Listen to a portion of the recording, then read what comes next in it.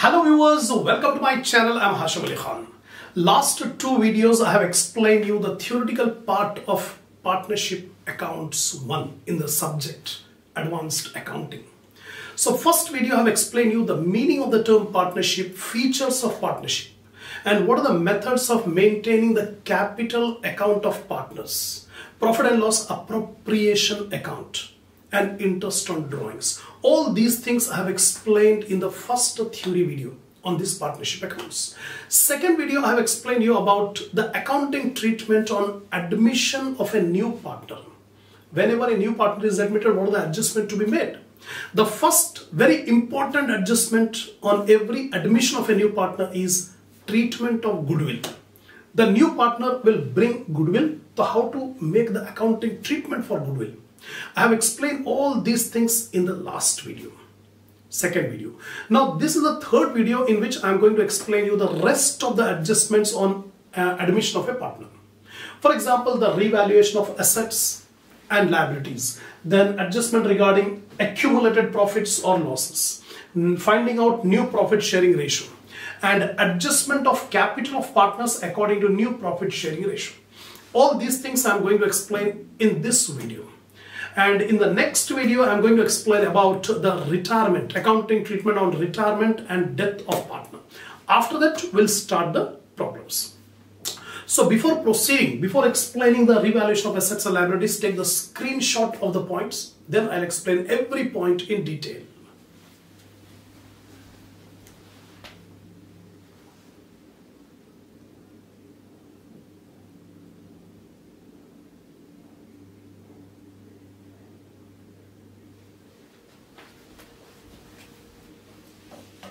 Now, revaluation of assets and liabilities. Usually on the admission of a partner, the assets and liability of the firm are revalued as on the date of admission. So it's a normal course that whenever a new partner is admitted, the old partners will make the revaluation of all the assets and liabilities in order to find out if there is any profit or loss on that revaluation, and that profit or loss will be shared by the old partners in the old ratio. So for revaluing all the assets and liability, a new account is opened. That new account is called revaluation account. Now on the debit side of this revaluation, we take all the decrease in assets and increase in liability. So if there is decrease in asset or increase in liability, that should be taken on the debit side. Similarly, if there is increase in the value of asset or decrease in the value of liability, that will be taken on the credit side.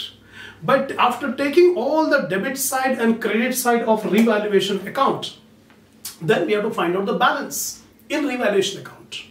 The balance is either the profit or loss. If the revaluation account credit side is more, there is a profit, and the entry of profit is revaluation account debit, old partners capital account credit. Old partners capital account credit. That means whatever profit we get on revaluation, that will be shared by the old partners in the old ratio. Sometimes what will happen, debit side will be more and credit side will be less. That is a loss. So entry will be old partners capital account debit, revaluation account credit for loss. Again, loss will be shared in the old profit sharing ratio. That's all. So these are the things we have to remember. Now for increase, what are the entries to be passed for increase in the value of asset, decrease in the value of the asset, or increase in the value of liability, decrease in the value of liability? Here are the entries. First of all, increase in the value of asset. Remember, asset will show debit balance. If you want to increase, you have to debit further. So entry will be asset account debit, revaluation account credit. Opposite to this, if there is decrease in the value of asset, if you want to decrease, asset account should be credited. Entry will be revaluation account debit, asset account credit.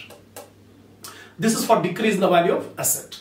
Now increase in the value of liability. Liability will show credit balance. If you want to further increase, again you credit it. The entry will be revaluation account debit, liability account credit. By passing this entry, the liability will get increased. Suppose if the liability is to be decreased, then liability should be debited. Liability account debit, revaluation account credit. This is the entry for decreasing in the value of liability. So these entries you have to remember for revaluation of assets and liabilities. For transfer of profit, if there is a profit, that means credit side is more, debit side is less on revaluation account. So entry will be revaluation account debit, old partners capital account credit. The old partners will share the profit in the old profit sharing ratio. If there is a loss, the entry will get reversed. Old partners capital account debit, revaluation account credit. Again in the same old profit sharing ratio. That's all. So these are the things you have to remember for revaluation of assets and liability. Now memorandum revaluation account. Sometimes the partners may agree that the value of assets and liability are not to be altered. That means the book value of assets and liabilities should not be altered. They want to keep it same. But revaluation also they want to make.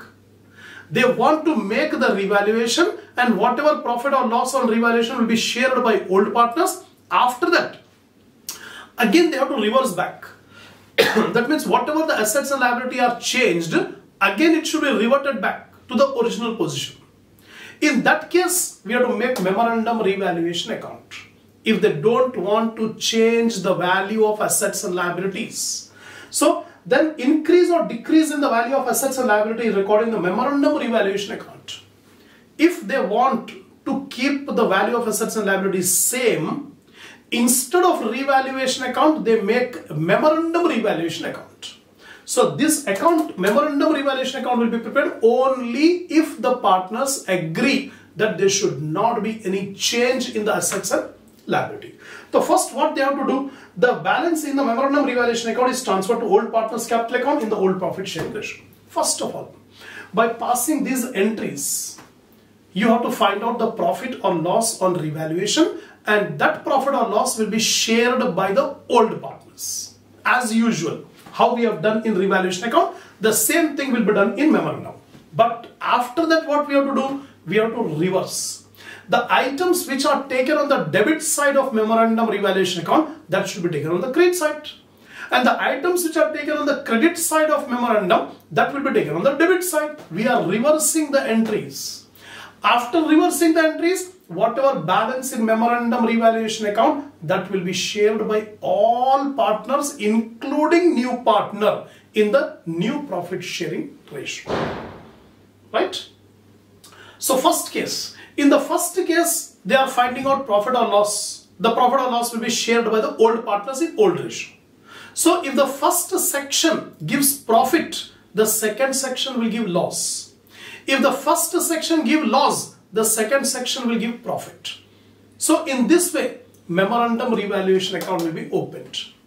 So this memorandum revaluation account will be opened only if the partner agree that there should not be any change in the assets and liability. First they change it, then reverse it. First, after making the change, the profit will be shared by old partners in old ratio. After reversing, the profit or loss will be shared by all partners, including new partner, in the new profit sharing ratio. That's it.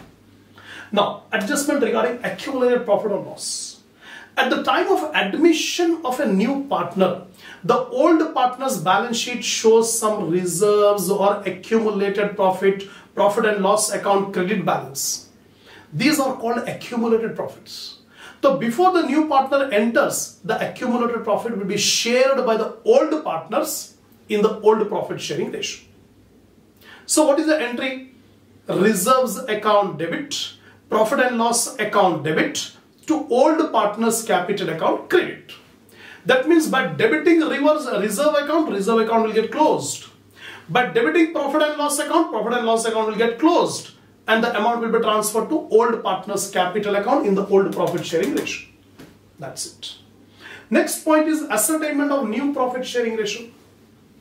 Whenever a new partner is admitted, the profit sharing ratio will change.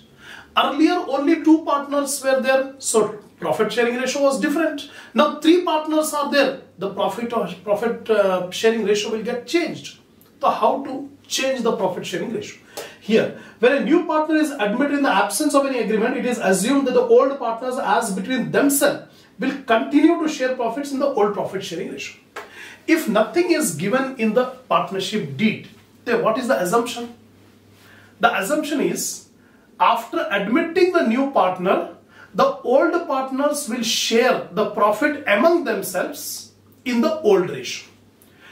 In the old ratio, that means first they will give the share of profit to the new partner. After giving that share, whatever profit is left, that profit will be shared by old partners in the old ratio. That is the assumption. Now, this is after giving the agreed share to the new partner, the remaining share should be divided among the old partner. Just now I told. First of all, we have to deduct the new share, new ratio of the new partner.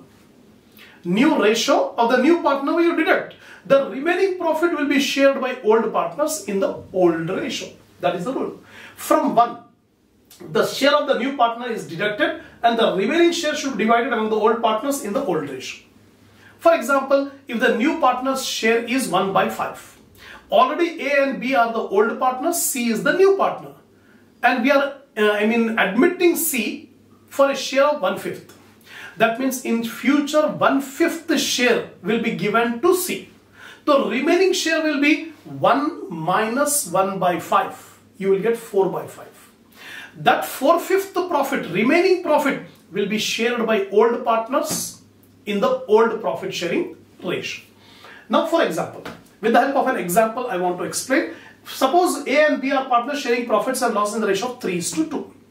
The old ratio between A and B is 3:2. That means 3/5, 2/5. C is admitted on as 1/5 share in the profits. Suppose a new partner C is being admitted and he is given a share of 1/5 in the total profits. Whatever total profit of the firm is there, 1/5 of the profit goes to C. That is the agreement. Then the future profit sharing ratio will be calculated as follows. How to calculate the new profit sharing ratio in future between A, B and C? C's share is 1/5. The remaining share will be 1 minus 1/5. You will get 4/5. 4/5 is the remaining share after giving the share to C. Now A's new share is 4/5 into, what is the old ratio of A? 3/5. 3:2. 3:2 means 3/5, 2/5. Is it clear? Now 4/5 is the remaining share and 3/5 is the old share. Now multiply 4 3s are 12, 5 5s are 25. 12/25 is the new share of A. Old share was 3/5. New share is 12/25. Similarly, B's share. B's new share. So how much is the remaining here? 4/5 into, what is the old ratio? 2/5. So 4/5 into 2/5, 8/25. So 8/25 is the new share of B. Right? The new share of A, B and C in future will be, the A's new share is 12/25, B's new share is 8/25 and C's share already given 1/5, 1/5. Because the denominator here is 25, 25 but here only 5. So we can convert 1/5 into divide by 25, multiplying 5/5, multiplying numerator and denominator by 5. For example, if I multiply 5/5, then what will happen? 5 1s are 5 and 5 5s are 25. Now all the denominators are same, 25, 25, 25. So ratio will be 12:8:5. This is the future profit sharing ratio between A, B and C. This is the method of calculating new profit sharing ratio. And the last topic, last adjustment to be made whenever a new partner is admitted is adjustment of capital in proportion of new profit sharing ratio. This point is not there in every problem. Few problems, few cases are there where old partner says our capital account should be adjusted according to new profit sharing ratio. Capital accounts should be adjusted according to new profit sharing ratio. So sometimes the capital account of partners are agreed to be in proportion to the profit sharing ratio. The partners decide that our capital should be according to profit sharing ratio. If our share of profit is more, we have to contribute more capital. If the share of profit of a partner is less, his capital should also be less.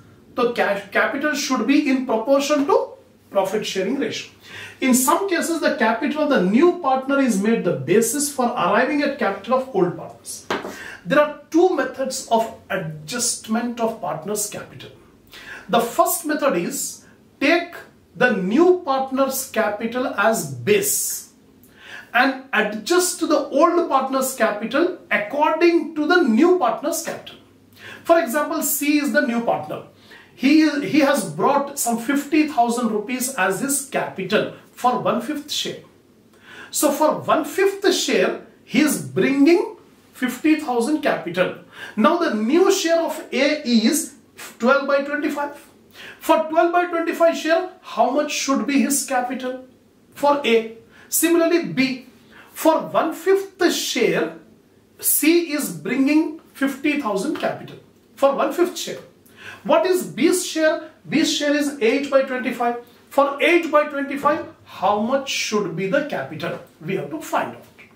In this way, we adjust the old partner's capital according to the capital of the new partner. This is one method. Second method is, in some other cases, the combined capital of old partner is made the basis for determining the capital of the new partner. Reverse way. We find out what is the combined capital of A and B. And this combined capital is for the ratio of A and B. For example, in the previous example, 1/5 share is given to C. How much is the remaining share? Remaining share is 4/5.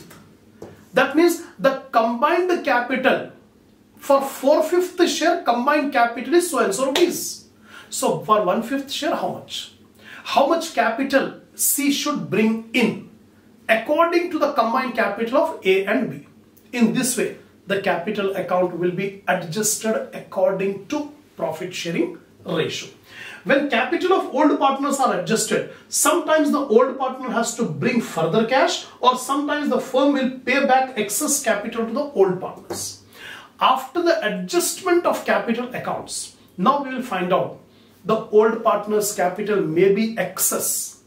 If the old partner's capital is excess, the firm will repay back. Suppose if the old partner's capital is less, the firm will ask the old partner to bring further cash. Like that, capital account will be adjusted. That's it. So we have completed the theoretical part of accounting treatment on admission of a partner. Inshallah, in the next video, I'll start the theory of retirement and death of partner.